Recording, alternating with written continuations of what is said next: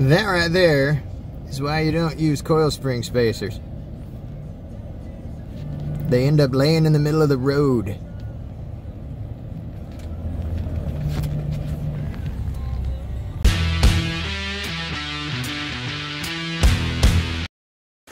Alright, so today we're going to do something I've been wanting to get to for a little while. We're going to do the next step on our AC delete here on the S10. We're going to put that Dodge truck on hold for a little bit. I got some more footage of some fixes we've done on that thing, but I'll get that out in the next video probably. And as a little teaser, I got a new project coming in, and I'm going to give you a hint as to what it might be right here. Alright, so yeah, we do have a new project coming. I'll put a video out on that for you guys, but in this one we're just going to focus on this S10. So let's get to work on this thing. Alright, so once again I apologize for the fan, but as you can see here, it is 95 degrees at 60% humidity here in the garage, so I'm sweating like a whore in church. Alright, so this duct tape was never meant to be a permanent solution. It's just I wanted to seal up the holes for when I'm driving it around and keep the dirt and debris out of the inside of the cab, getting underneath the carpet on the firewall and things like that. So we will be addressing that soon, but that's not what we're doing today. Today, I'm going to remove the last component, which is this air conditioning unit here. Now, a lot of people may not realize this, but they make an AC delete component, because if you just put a shorter belt on here and reroute your belt, it's really easy to spin the water pump in the wrong direction, and then your car is going to, or truck I should say, is going to constantly overheat. So here's what we did. Here's what we picked up. It's this guy here, which is nothing more than an aluminum bracket with a pulley on it.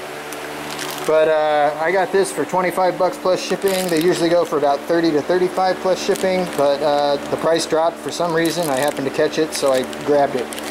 And what that allows us to do is take that compressor off, so it's not just spinning there doing nothing, and get that big heavy thing out of there, but still be able to turn our belt properly.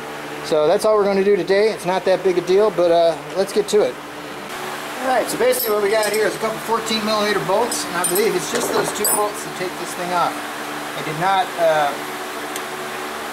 not come with the directions, but we never read them anyway. We'll tidy this up with a zip tie afterwards. But for now, let's go ahead and get this unbolted. I gotta get this, gotta get the tension off of this here belt first. I forgot about that. Give me 1 second to get the tools.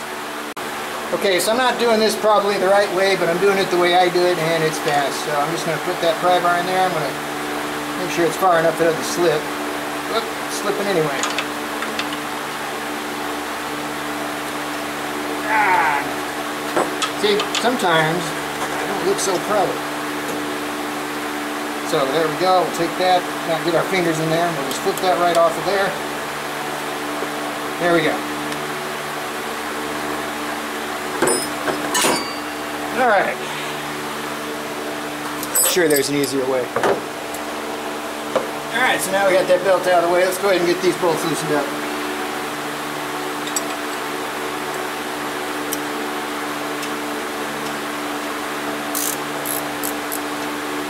We'll take the backing nut off first. There's one. Come over this side, do the same thing.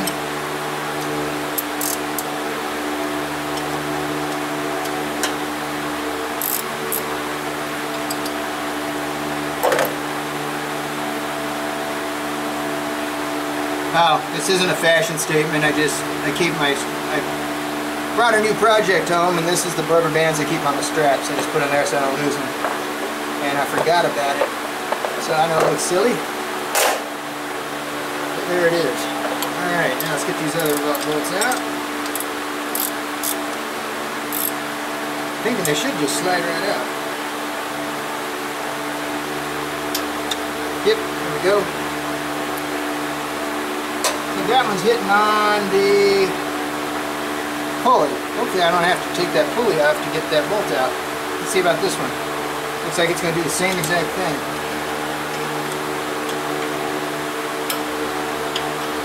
Come on, let go. There, now I look like a moron, right? But hey, you're honest.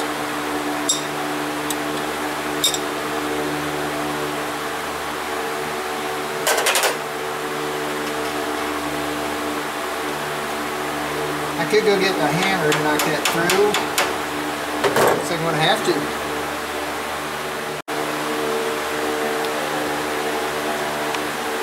Alright. This looks like one of those situations where there probably should be some instructions and I should probably read them.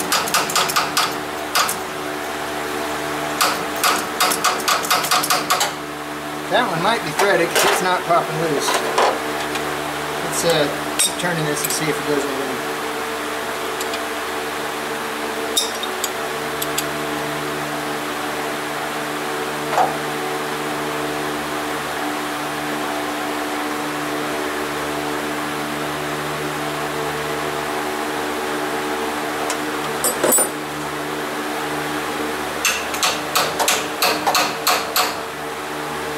Looks like there's something here that catches it. So it appears to me this has to be turned a specific way. There's a flat spot on the bolt here.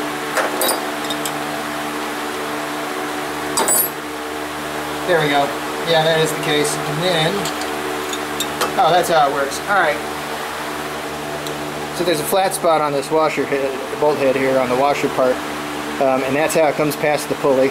And there's also, I'll show you after I get it apart, there's also a little thing there, it looks like it was catching on the bracket itself. So, let me turn this one, see if that slides by now. It does.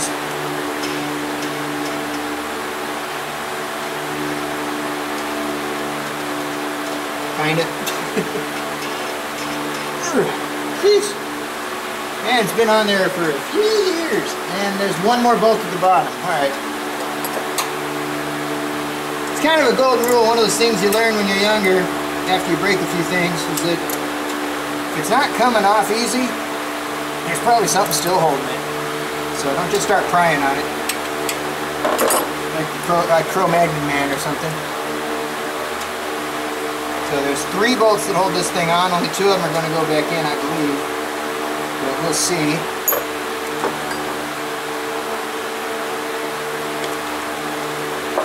That one I can't hit with a hammer, but I can probably pry against the valve cover a little bit. Or the cylinder head, I should say. Okay.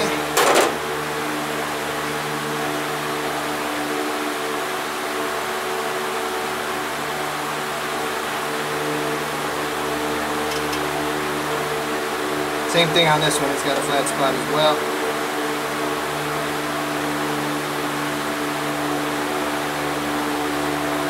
As I find it.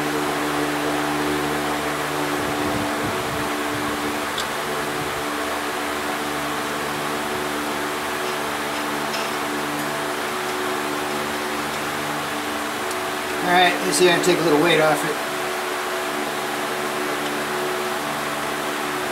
There we go. I'm going to pry against this a little bit.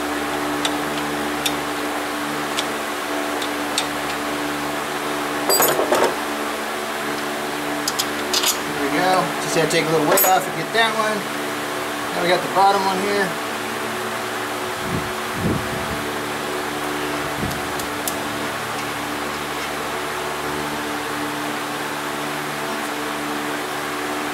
Bottom one's a little sticky. There we go.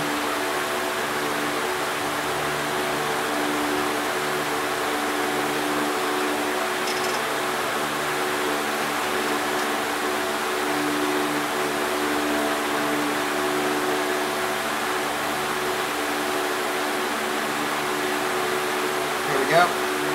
Now it's past the pulley.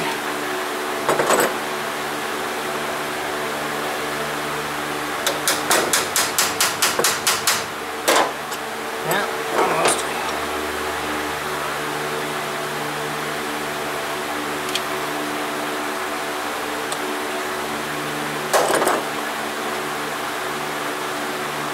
Apparently it just takes a little wiggling back and forth.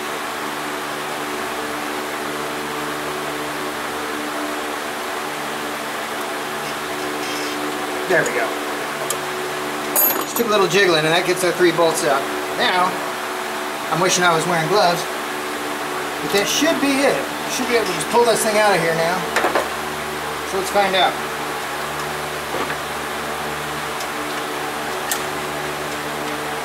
There we go. That's it. It is out.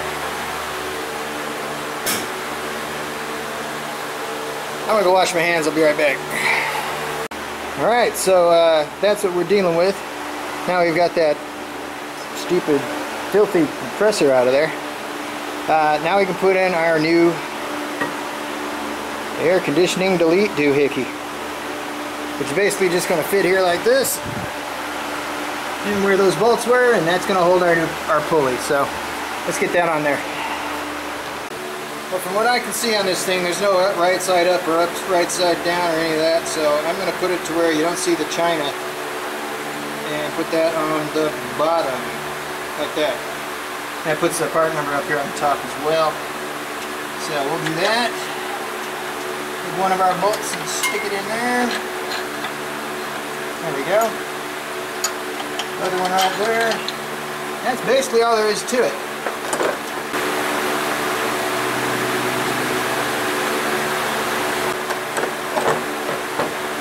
Alright, so we'll leave that there just to hold it.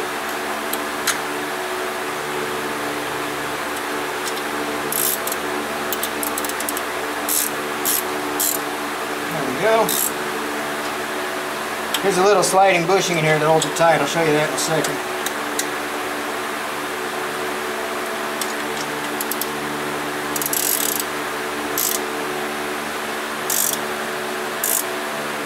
There we go. Make sure this one stays tight. Alright, that is it. Now we just put our belt back on and we are good to go. Now let's do this dumb move again.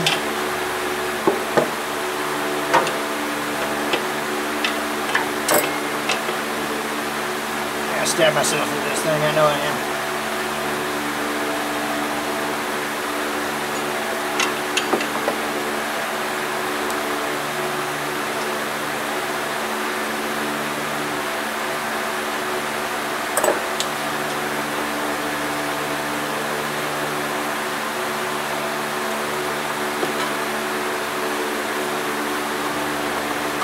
And I'm serious when I say don't get your fingers in here. And of course it wants to twist and move all over the place, so there we go. Looks like we're good. Alright, let's check that belt. I'll let you guys help me. Alright, our belt is on at the bottom, it's on at the water pump, it's on at the power steering and the alternator, and now our new pulley right here. Alright, so let's get this stuff off here. Let's start it up, make sure it works right.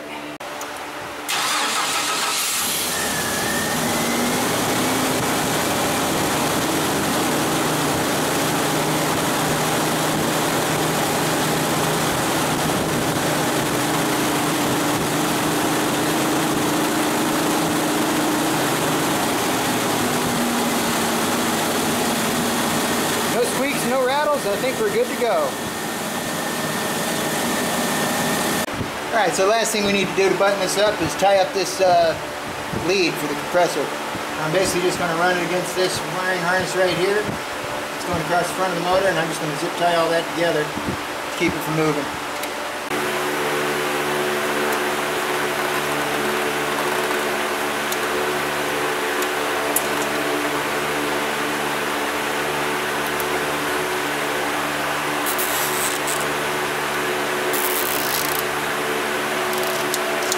There we go.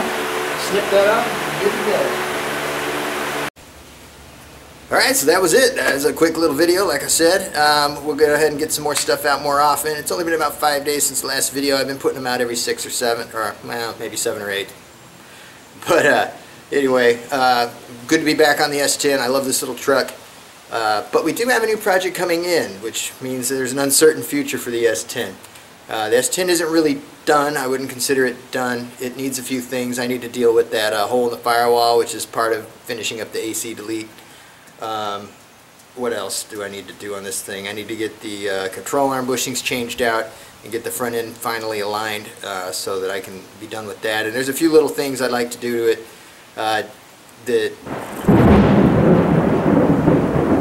It's almost 100 degrees. It is 100 degrees here in the garage. It's about 95 outside, but I just got thunder and lightning So, and the sky's black over there and blue and cloudy over there, so I think we're about to get a thunderstorm. But either way, we're good here in the garage. So back to what I was saying, the S10 isn't really what I would consider finished. I don't know, that linseed oil does the trick kind of, but the truck stays a little tacky and it's just not a permanent solution. But then again, without removing all the rust and doing body work and just, destroying the character of the truck, there's really no way to clear coat it, because that's not a permanent solution either. You can clear coat a truck with rust and patina and dents and all that, but the reality of it is that clear coat's going to start to peel again, just like the factory stuff did. So it's not really a good solution. And plus, I still have some factory clear coat on there that hasn't peeled off yet, and if I try to clear over that, it's going to continue peeling. So it's just a poor quality clear coat. So putting another layer of clear on it's not really going to keep it from continuing to peel. So I'll just have new clear coat over peeling clear coat. So you see a lot of guys clear coating their patina trucks. It's just not a long-term solution. That stuff will come back off in 2 to 4 years, depending on how much you're exposing it to UV rays and sunlight. So I'm not sure what to do there. I'm not sure if we're going to keep this truck because I do have a new project coming. And we're going to need to finance that project. And I'm not really in a situation here where I have room to store more than one vehicle here in the garage. I can only have one in here at a time, basically, until I get a shed built and get the lawnmower out of here and a few other things. Then I might have room for 2 cars in here. But right now, really only have room to work on one, because you need space to work on a car, not just a place to put it. So until I can do something about that, the S10 would have to sit outside while we're working on a new project. So I got a lot of things to consider. Not sure what the future is for the S10. What else? I guess that gets us pretty well caught up. So I just want to say thanks for watching. I really appreciate it. Please like, comment, and subscribe. That does help me a lot. And appreciate you guys helping me grow this channel. And hopefully I continue to do a half-assed job like I have been. Alright, thanks a bunch. We'll talk to you later.